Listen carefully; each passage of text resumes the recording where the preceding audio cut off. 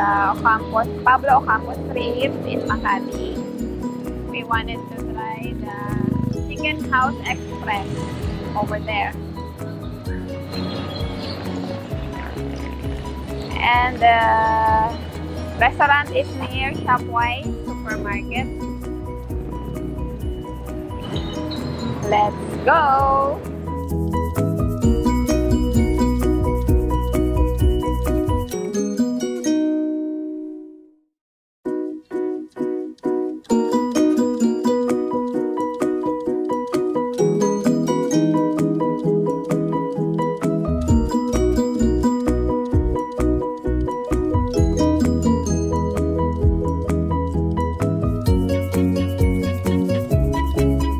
For tonight's menu, we are going to try the chicken leg inasal and the pork barbecue.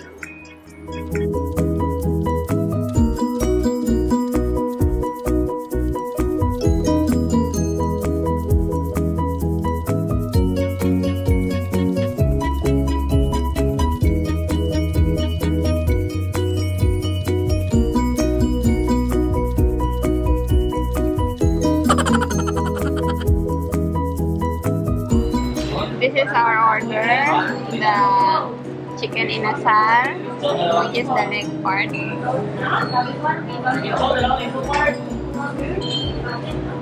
Grilled chicken.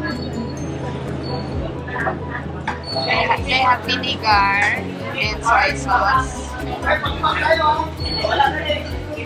Vinegar with chili and garlic inside.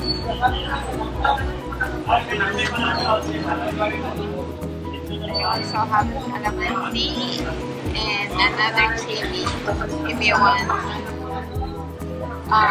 more spicy sauce.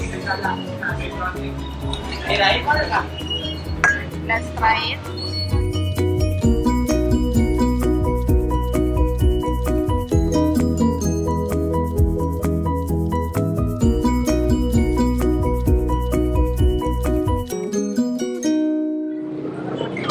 This is the pork barbecue. Just arrived.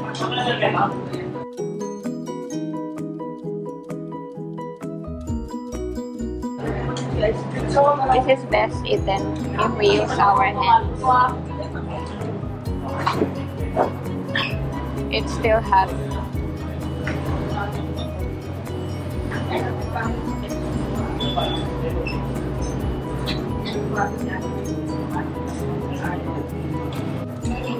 You can see the skin, a little bit charred. Must be crunchy.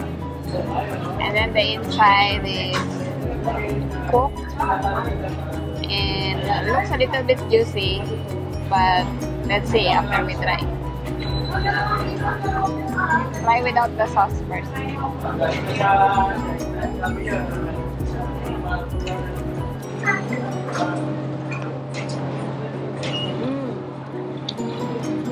It's tender and juicy.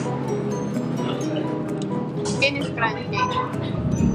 Usually, some inasal that I tried, they taste a little bit sour. But this one is not. Maybe they didn't marinate this with vinegar or calamansi. Let's try with the sauce. I like it with the sauce. Really nice to eat with the rice.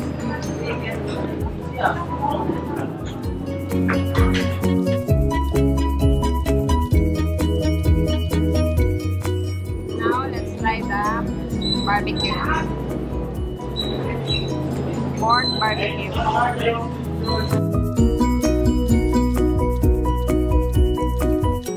Wow, that was tender.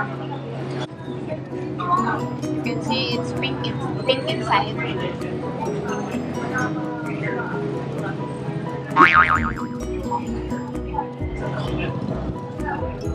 Just right.